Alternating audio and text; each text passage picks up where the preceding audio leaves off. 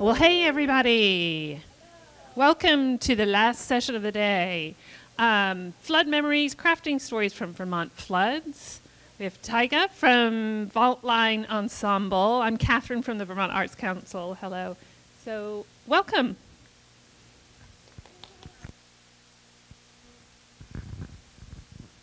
How's volume now? Is that good? Great, okay. I'm scared of microphones, but I'm working on getting over it. So thank you for being here for that process for me. I'm Tyga. I work with Vermont Emergency Management as a regional coordinator for the southern third of the state, and I also co-direct a theater ensemble called Fault Line. My background is in EMS, more recently search and rescue and swiftwater rescue, and before that in theater. And those two things and bringing those two things together has been what most of my adult life has been about, which is kind of a strange combination. I get a lot of questions of like, why are you doing these two things? How are these two things related? I think probably people in this room don't need to be told why these things are related. But the through line that I see in them is these sets of questions. And some of these are framed a bit more towards emergency managers and first responders because that's usually who I'm talking to about this work. So I'm excited to have a group of artists and arts organizations and people who are more on the other side of that spectrum to see how this sits with you. I think a lot of it will be more intuitive than to some of the folks I talk with about this. I try to bring questions, especially to the emergency management, first response, health worker side, about how stories can help reach communities with information and with knowledge and with learning in ways that other kinds of teaching might not. Looking specifically at what lessons we can learn from narrative that we might not learn from lecture, that we might not learn from didactic learning, which is a lot of how health worker and emergency response education is still happening. And thinking about emergency and disaster in Vermont, thinking specifically what do we need to know in order to get through and survive and thrive climate change and the situations that we are in right now, and how can narrative and story and the arts help us in that journey. I work, like I said, with a group called Fault Line Ensemble. We're 10 years old this year. Informally 10 years old last year, but we're 10 years from having a name this year. And we're a collective of artists and health workers. We're doing work that loosely, we hope, fosters community resilience and health. And that looks like a lot of different things.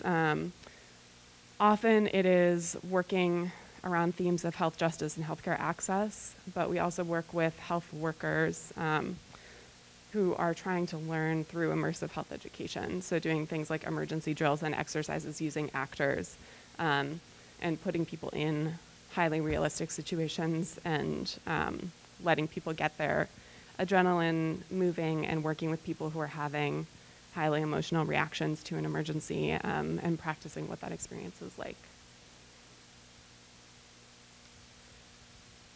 This is the first project we did. It was 10 years ago in Oregon.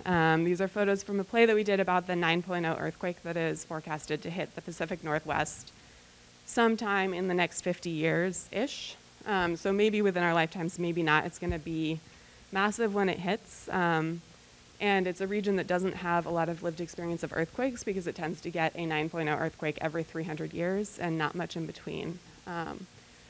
And so we asked ourselves, how can we help this community, our community, a lot of us lived in Oregon at the time, imagine what this disaster would look like if it hit and what it would take to get through it, and specifically what we could do to support each other as civilians, as neighbors, as part of one specific community within the city. What would we need in order to support each other getting through this? And so we created a disaster shelter in a warehouse turned theater that we turned back into a warehouse. The theater did not love the way we displayed their space because they put a lot of effort into making it not feel like a warehouse. And then we made it feel like a warehouse again. In order to set up a makeshift earthquake shelter and put the audience in a space of being in a shelter 1 month out from this massive earthquake, surrounded by people who were telling stories about what had happened during the earthquake and since the earthquake. to them and their family and their community, and finding ways to support one another through the things that they were facing. And asking this question of how do we imagine something that is not imaginable to this community, that we do not have living memory of having survived. We also do a lot of thinking about occupational health in different fields. In this case, this was an outdoor performance about the emotional impact of studying climate change and trying to use a window into the emotional experience of that field to learn about ways that we can think about and imagine and prepare ourselves for climate change. So this performance was based on handwritten letters from climate scientists around the world that have been collected by a science communicator in Australia. And we created an adaptation of these handwritten letters that are all answering the question, how does climate change make you feel?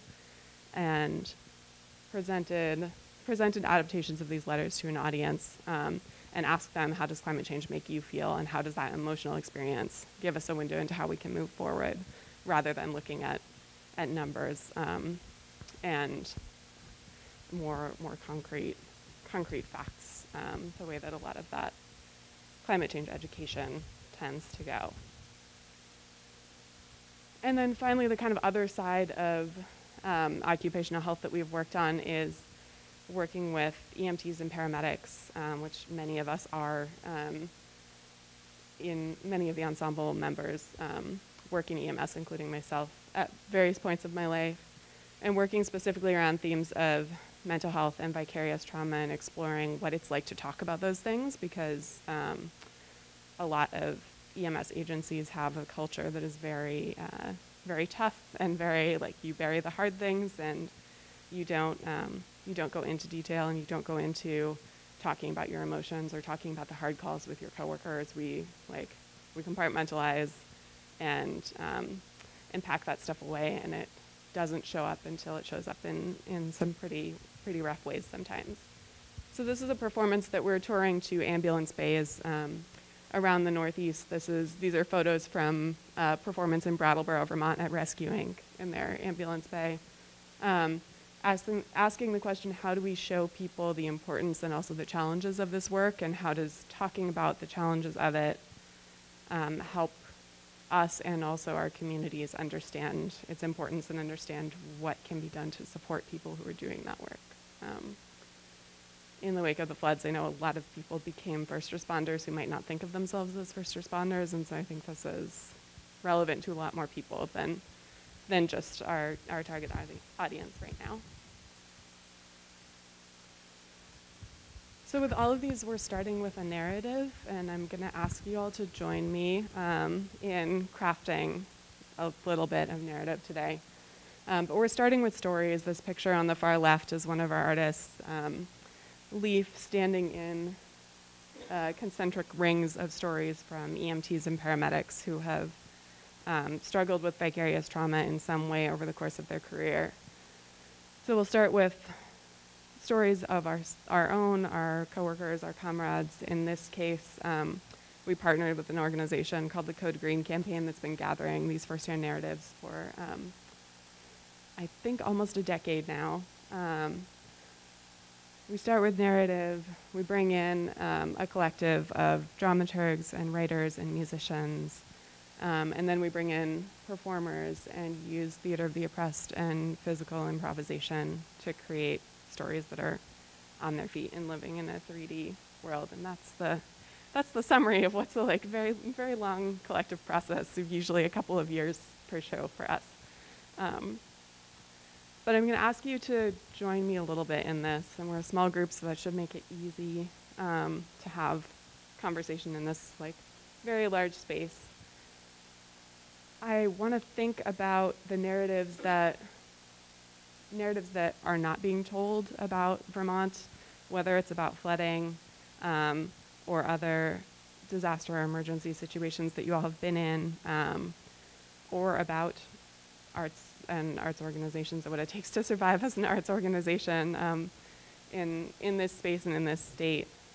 I'm going to show you one example from work that we've done, and please be a little patient with me while I figure out the audio volume. It's not going to be super loud, I don't think. We just tested it, but it might be too quiet. I'm going to show you a quick example of a couple of minutes, and then ask you to do some brainstorming. So like do the post-lunch last session of the day mental preparation to get ready to talk to someone else in the room if that is something that's comfortable for you. This is a clip from the earthquake play that I showed you photos of before.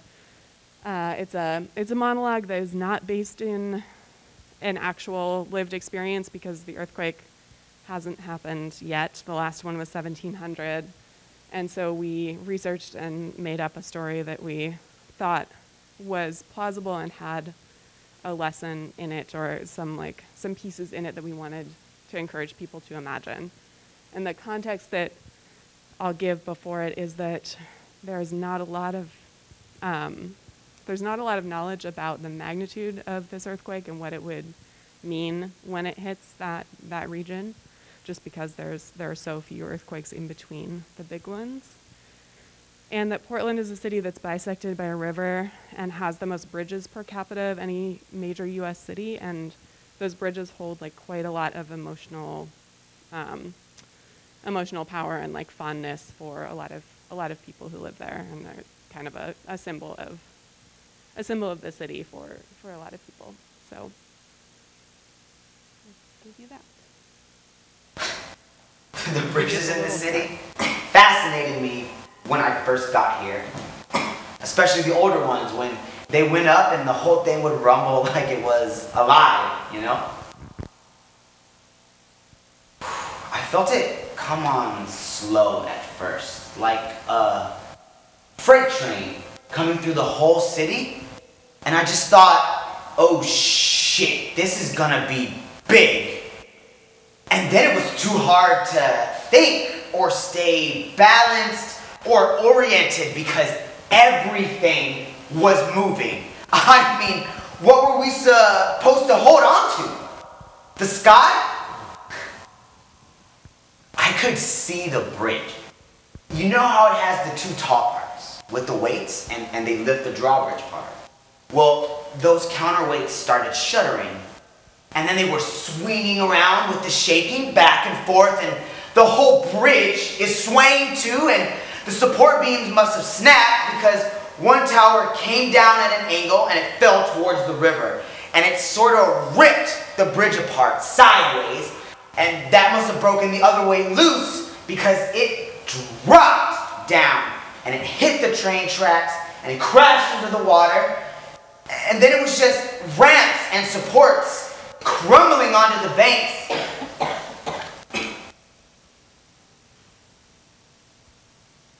Then it just wasn't a bridge at all anymore.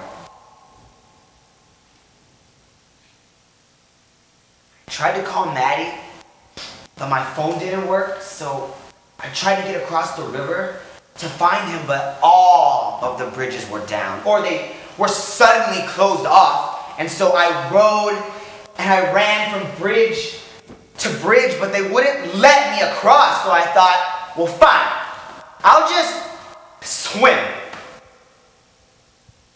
But then I got down to the river, and it was so much wider and stronger than I remember. I mean, I've looked at the river before. I'm not an idiot. But there's a difference between looking at a river from the bridge and looking at it from the shore. I just didn't know if I could do it. And then I thought, fuck it. Maddie would have done it.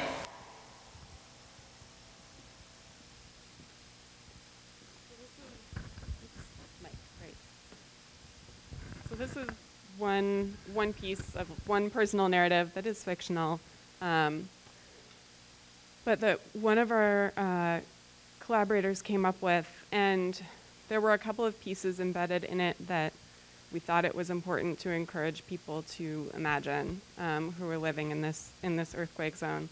One was the suddenness that this the sudden nature of this event, the like lack of warning. One was just the magnitude of what a 9.0 earthquake would feel like, or would likely feel like, if you were in the Portland metro area or a lot of different parts of Oregon. And the third big one that a lot of people don't have a lot of knowledge of is that of these bridges, there are, I think, 2 at this point, or at the time that this performance happened, there was 1 bridge and 1 under construction that were projected to withstand a 9.0 earthquake, and that's of 12. And the rest were all expected to be too damaged to be passable. And those 2, for the first few days after an earthquake, would be limited to emergency vehicle traffic only. And so what we wanted people to think about, and what was new to a lot of people, was that if you were on the other side of the bridge from your house or your loved ones, it would be days before you could cross again if you were on the opposite side of the river, and cell phone traffic would likely not be going through. And so thinking about using the narrative of someone experiencing that to get people thinking about, what would I do if I work on one side of the river and live on the other, or if my kids are in school on a different side of the river, or if I just happened to be somewhere where I am not usually when something like this happened. The bridges in the city fascinated me. Sorry, spacebar did something different than I thought. Okay, so I'm gonna ask you to find a buddy in the room. and before you do that, I wanna take just a minute. And I have 2 prompts here, and you can think about either. One of them is, what is a story from your work that shows something the public doesn't know about the kind of work that you do? Or something important that people should know about your work that you have insight into that other people might not. And if you want to be thinking about Vermont's flooding, what's the moment you remember most from the floods, either last year, this year, Irene, or from any kind of emergency incident that you might have experienced? And again, this is written originally for emergency managers, so it's very Vermont-centric, but if you have experience outside of Vermont, that's great as well. So take just a minute, think about these 2 questions, think about a story that comes to mind. And when you have one, put a hand up a little bit so that I can get a sense of where people are at timing-wise. Yeah. And you don't need to pair off quite yet, but if it helps you to have a buddy to bounce ideas off of, go for it.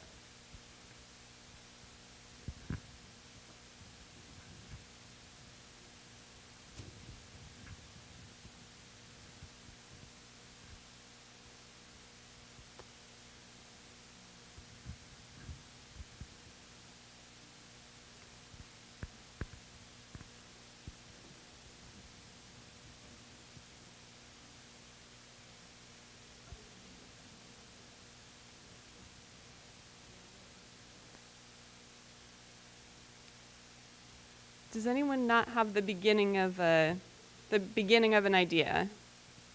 Anyone need more time? You're going to have more time to talk to each other in a minute. But does anyone not have a place to start in your head? Okay. Good. Okay, great. So now before we start sharing them with each other, take just a minute and think about the most vivid pieces of that memory. Specifically, I want to ask, what did you see? What were you thinking? What were you feeling in that moment? What was the sensory experience like? And what do you remember most from the sensory experience of that moment? So again, take a minute. If you have a notebook or a phone and want to note anything down, feel free, but no pressure. And as you think about those moments, what did you learn from this experience that you might want an audience you're sharing it with to remember or to take away?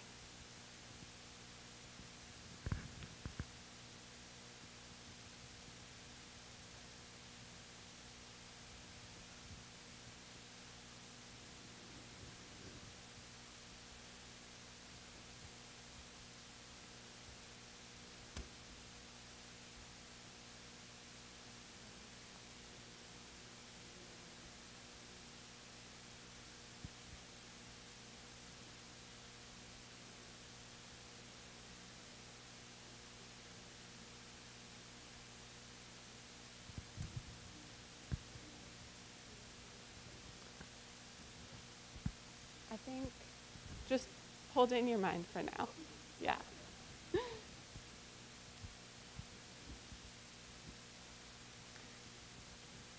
Okay, I'm going to call you back for just a minute. You'll have more time. You'll have more time to talk to each other. I love that people are talking to each other. Sometimes with first responders, people are like, I'm thinking, but I'm not going to say anything because it's too intimidating. So thank you for being excited about that. Yeah, no, this is great. I was like, I think this is going to go a little different than this usually does with this group, and I'm really excited about it. So the next thing I want to ask you to do is to think about narrative arc. And would you like to see another example with a slightly different type of narrative arc, or would you like to think first and watch an example later? I saw some nods, for example. I'm going to show you one. Yeah? Okay. Great. I'm going to show you one more video clip then from a different Faultline show. And the first clip that we showed was a pretty simple. I thought Mike was kind of a jerk when we first met. I'm great with technology. It's really my strong suit. So the first one was here's my story in chronological order. Here's the first thing that happened. It's the beginning. Here's the next thing that happened. It's the middle.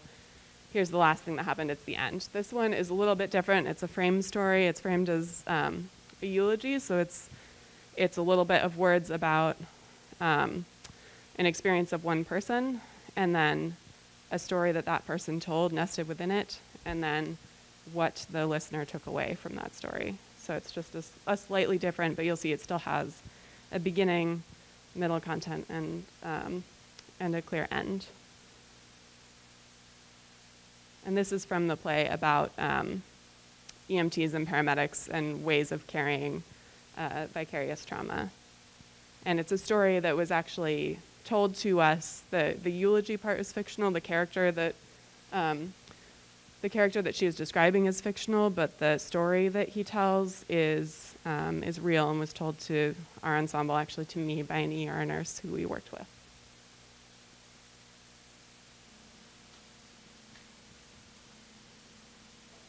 I thought Mike was kind of a jerk when we first met, but he changed that eventually. And getting to work with him made this job so much better. Sorry, it's a little lag. He always seemed stronger than me. He'd been in this longer, and he taught me so much. I'm not sure how we keep going on without him around.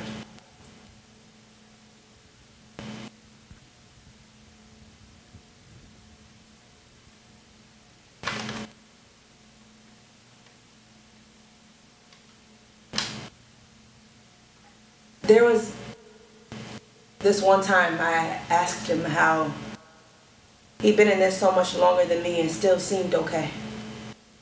When I feel like I'm dragging around these huge weights sometimes, and each patient's story feels like this giant boulder, and some days I can barely move. And he said, I carried pebbles. If each patient's weight is a boulder, you can only carry a few before you're buried. But if you can just take a pebble from each patient, that's not that much weight, right? He said, I just try and take one pebble from each patient, just a little bit of that patient's story that I'm taking with me. Maybe it'll add up and be too heavy after a while. But I could carry a lot of pebbles before I get buried. And I guess that's enough for now.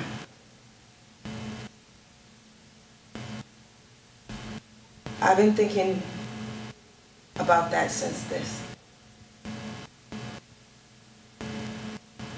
And I guess even pebbles still add up.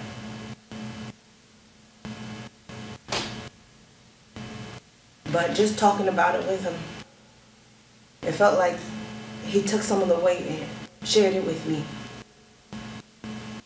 I got lighter. I'm gonna remember that.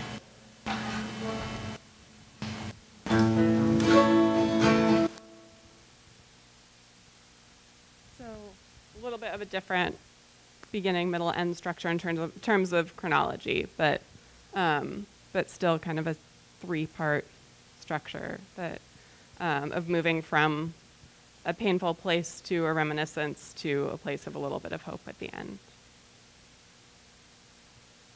So I'm going to ask you now to think about the story or the beginning of a story that you thought of, and map out for yourself before we share it in its entirety with each other, and map out for yourself what's the beginning, the middle, and the end of this story.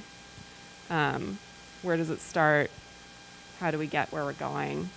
And where does it conclude? And think as you're doing that about who you might be telling it to, whether today that might be someone in this room, but maybe you're creating it for, it's also fine to create it for a different audience. But as you think about that beginning, middle, end, what do you want them to take away? By the time they get to the end, where do you want them to be? So take just a minute. I promise you will get to share with each other, but take a minute and map it out for yourself first. Where you want it to start, about what you want the middle content to be, and where you want it to end up. I think I see most people wrapping up. Anybody not ready to move forward? Okay, great. Thank you for bearing with me. So quickly before we share, take a minute, scan through your story, ask yourself, are there any details that need to be changed in order to protect someone's identity? Are there any parts of this that someone hasn't given consent to have shared, that I should change a detail, change a name, change a location, so that I'm not telling a story without someone's consent? And once you've done that for yourself, find a buddy, for real this time. And I'm going to give you a couple of minutes. Pick one person, tell your story, give it just a first messy, like, here it is. Make sure you're going through your beginning, middle, and end. Tell it to your partner, and your partner's job is to listen and then to respond with the answers to two questions. One is, what stood out most in what you said? And the second is, what did you want to hear more about? So speakers, go through. First stab at telling this does not have to be perfect at all. And listeners, what stood out the most? What did you want to hear more about? I'm going to give you a couple of minutes, then I'll have you switch, but I'll let you know when it's time to switch. So those are the only two tasks right now. So pick a person next to you. You'll get the chance to talk to someone else also. All right, as you're ready, I'm going to ask for your attention again. How many people learned something from a story that you heard that you didn't know before? It can be something very small or something bigger. Anyone? Yeah, okay, couple things, couple more over here, great. Did anyone have trouble ending a story? This is what happens to me, is I start telling a story and then I'm like, I know where I want to end, but like, what do I say to end it? So thinking like, what is the sentence that I am going to say when I get to the end really helps me before telling a story in a more public sense. Like, what are the words that I'm going to use to conclude this and know that I'm done and feel like I've concluded the way that I want to, rather than just trailing off, which is something I tend to do. Anyone catch one? Anyone like, I feel good about this. I feel excited to share this with a slightly larger group. I'm going to preface this by saying it can be messy. I think everyone in this room knows that like messy and imperfect stories are often far more impactful than like perfectly polished ones. Yeah, would you like to?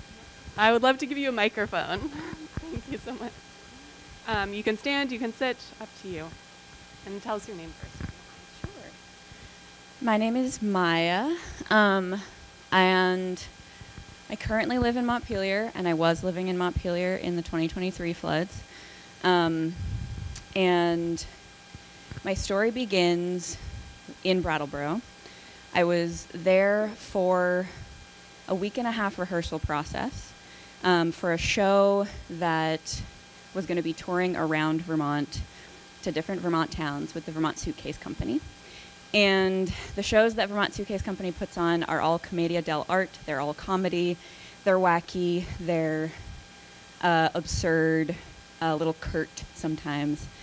And it was like midway through our rehearsal process when the rains came.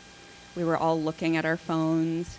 We were rehearsing in this big, like this rehearsal space that had big, beautiful windows, and we could look out on Mount Wantasticate and the Connecticut River, and it was just gray and raining. And so when we weren't busy, like actively rehearsing, we were staring out the window or staring at our phones and worried about what was happening. The next day, Brattleboro was completely fine, having not had the threat of the dam breaking in Brattleboro, although that was a potential. It didn't happen. But then reaching out and talking to my roommates who knew the situation more so in Montpelier. I lived on Langdon Street at that time, luckily on a second floor, so all of my things were okay, but we could no longer go back there, basically. And so the middle of my story is that the producers of the Vermont Suitcase Company were in a lot of conversations with the venues that we were going to bring these shows to, and sort of being like, is this going to be more labor for you? Is this going to be a burden for you? Should we cancel this show? All of that sort of stuff.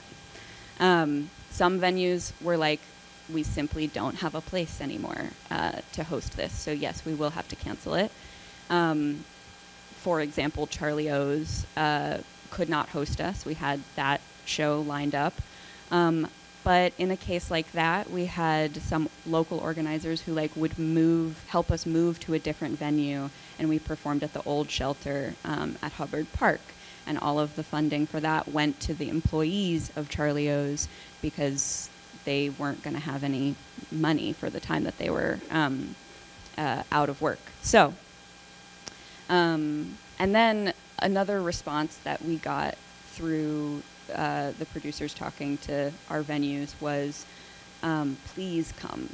We need opportunity for leisure rather than labor, because we're going to be, working so hard on mucking out these places. We want to laugh. And so we ended up doing a good chunk of the tour. And I think for me, the end of my story is that it was a learning moment. I think I tend to have a orientation towards when things are serious, it's time to be serious. And so it was completely against my nature to show up to a place that was experiencing tragedy and put on a comedy. But again and again, it was clear that once I got in front of the audience and could feel the reciprocity of them leaning in and grateful for something to escape with, it was clear to me that there's a potentially more value in being silly and wacky on stage than I potentially thought in the past. Yeah.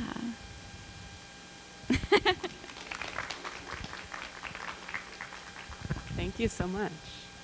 I really appreciate that. And we're running a little bit short on time, so rather than saying more, I want to ask if anyone else wants to tell one. We've got a few more minutes.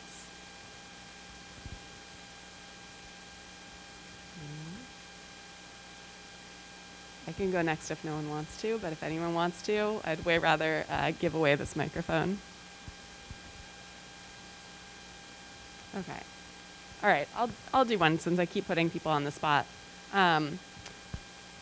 My story comes from the July floods from this year. My swiftwater rescue team got deployed. I live in southern Vermont, but we got deployed up to central Vermont, not too far from this area. And we spent most of the night of July 10th, driving around trying to get places where our dispatch was sending us and not being able to because we had 3 boat trailers and the roads were washed out. And finally, around a little after midnight, we got to a house that had 5 people in it, a family of 5, and had become an island because the river that ran on one side of their house suddenly was running on both sides of their house. And my partner and I were sent to wade across the river through thigh-high moving water to get to the house. And it was a little it was a little dicey. That was the hard part of the rescue for me, especially as a person who's not that big. And we got to the house and we're like, okay, that was the hard part. Can like breathe a sigh of relief. We're okay. We know what to do from here. And we threw a line across the river and we rigged up an inflatable boat that the firefighters on the other side where we'd left them could haul us back in. And we checked in with the parents of this family who were on the porch and explained to them that we're going to put them 2 at a time with me into the boat and haul them across the water so they don't have to wade through the deep water that we did. And one of the parents looks at us and says, "Oh, my son's going to have a heart attack about this." And we say, "How old are your kids?" And she says, "I have 2 teenagers and an 8-year-old. And the 8-year-old comes out of the house a minute later, and my partner, Chris, gets like down on his knees and is checking in with this kid. And this kid is like clearly nervous, but also has lots of questions about what we're doing and how it's going to work. And Chris is explaining every single part of like, this is how the boat works, and this is how the line works, and this is how your life jacket works, and can we put it on? And here's what each strap does and each buckle does. And this kid's like getting more and more relaxed and more interested in how this works. And we're like, okay, this is okay. Like, this is going to work. We're getting to a place, and we explain to him that like he and his mom are going to go first, so he'll have a reassuring presence with him. And we're just about to walk them down to where the boat is when the 2 teenagers come out of the house. And Chris is still talking with the younger kid. And I turn to them and introduce myself and explain a little bit about what we're doing and what they can expect and ask how they're holding up. And the taller one just turns pale and turns to me and says, "Well, I'm scared of moving water." And that was the moment when I realized that she wasn't talking about the 8-year-old. She was talking about the 17-year-old. And we thought that we were totally on firm ground. And this older teenager had this very specific fear that this situation that he was in was perfectly set up to trigger. And he ended up doing great. We talked through the process. He and his sibling went across together with me. He was like very stable and calm and safe in the boat and was incredibly brave. And we got everyone across the water. And he was just incredibly solid and brave through the whole thing. But I learned this lesson in that moment about the assumptions that we make about other people's experience, and the fact that each of these 5 people in this house, what was the easy part of the rescue to me was not the easy part of the rescue necessarily to them. I was like, we've gotten through the hard part, and now all we have to do is have people sit in the boat and not move too much so we don't flip it over. And this teenager was like, I have to face one of my biggest fears that has just perfectly come to my home in the middle of the night. And we didn't ask the question of that parent, which kid and what's how can we support them? We just made an assumption about who she was talking about. So my partner and I have told that story to several people on our team since then, and I learned a lot from that teenager being that brave in that moment. So, thanks so much. All right. I think we've got time for one more if anyone has one.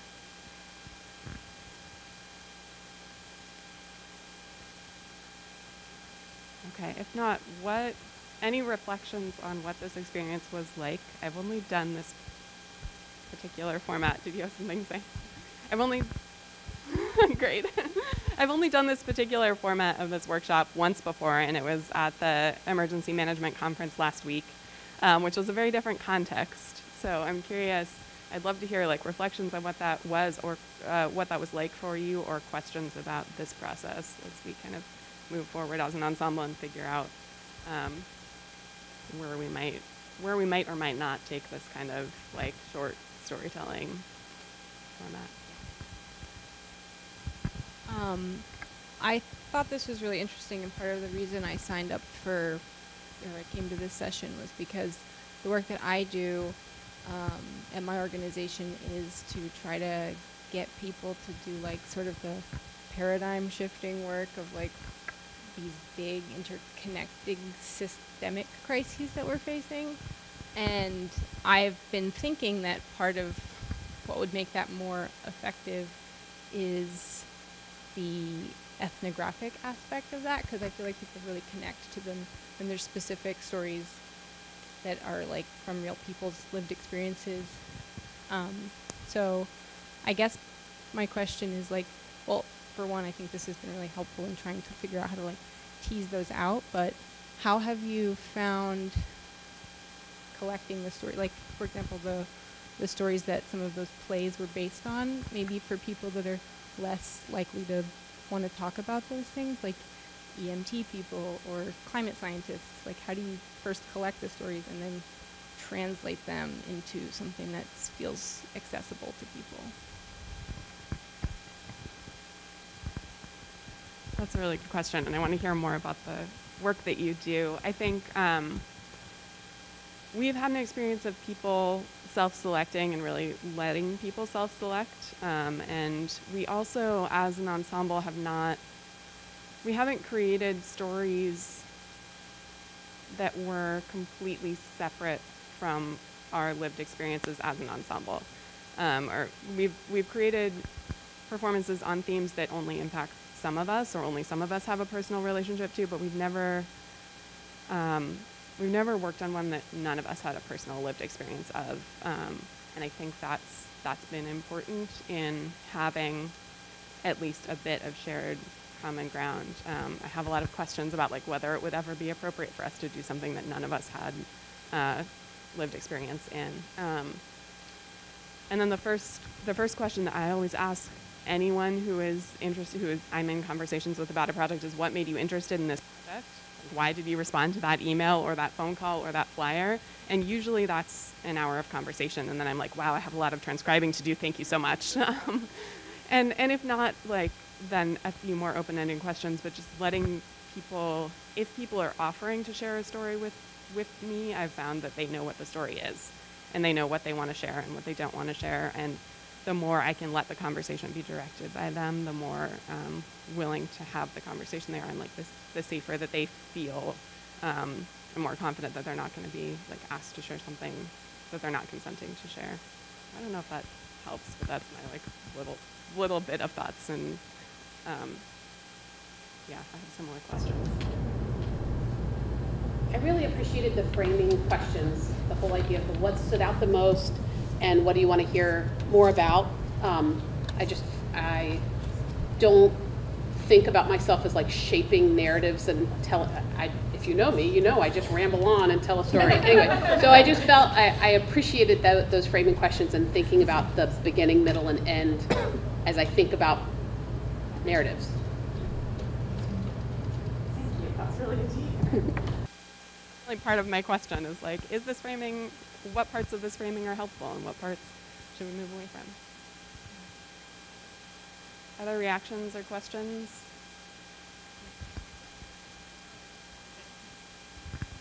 Well, I love stories, but I'd like to hear a little bit more about the impact of telling stories and the value for this particular time that we're living in of telling these stories, and not so much that it then becomes we're doing a drive-by of a car accident and we're just looking at the car accident and it's fascinating and we're just getting off on the accident aspect of it, right? Because that's what climate crisis feels like right now to a lot of people. And I'm interested in collective action, and so what I'd like to know a little bit more about maybe some the impact and the value in telling the stories and what it could bring.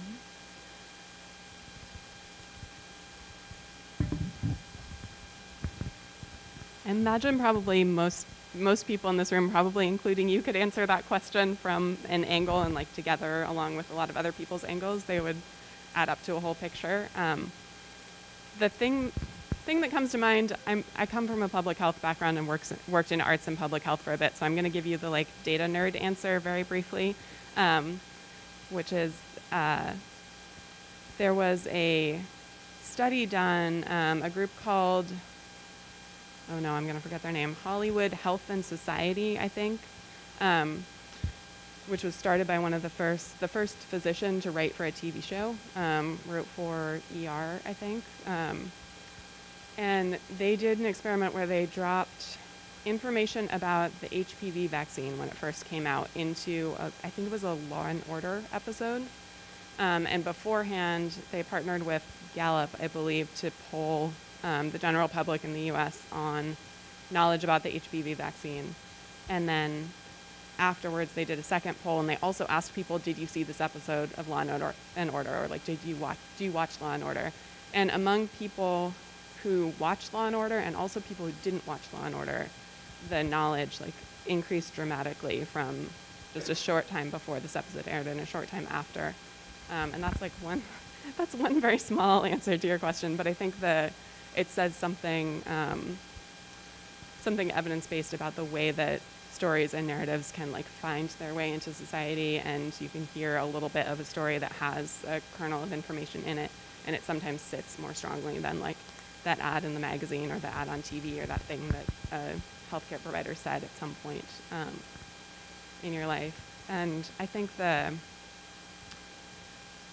sort of other side of that I would say is something that happened with the play about EMTs and paramedics and mental health experiences was we came into this like series of interviews asking what made you interested in this project, what do you think is important for people to know, and what story do you think we should be telling. And we ended up doing a workshop production of it at a theater called Coho in Oregon when some of us were out there, and we put on this workshop with like 20 minutes of material, and at the end the artistic director was like, there were no patients or like accidents and no gore in that. And we were like, yeah, you're right, like people didn't tell us like put gore and injured people on stage, and so we didn't. And it turned into, because we were asking people what do you think should be shared, it turned into something that was much more about like little moments and conversations in bars with coworkers after a hard call, or descriptions of the like mental health toll of the work, or moments of strong relationships between coworkers. And we ended up writing an entire play that it had one emergency scene on it, but only because there was a paramedic who was involved in a medical emergency, and that was a story that was important to tell. And the rest of it was like much smaller, more mundane moments. And I think that was that group of people who we talked to kind of leading us away from the like voyeuristic, looking at the hard, dramatic things for whatever part of our like brains or hearts that like want to see that, and leading us towards the story that the experts in the field were saying needed to be told. I don't know if that answers your question at all, because I don't have the answer to your question, but those are a couple of reflections, and I think everyone in the room can probably answer that better, and I also think we're out of time. So I hope to talk to all of you more about this at the reception in just a few minutes, and thank you so much for being on this experiment with me. I appreciate it.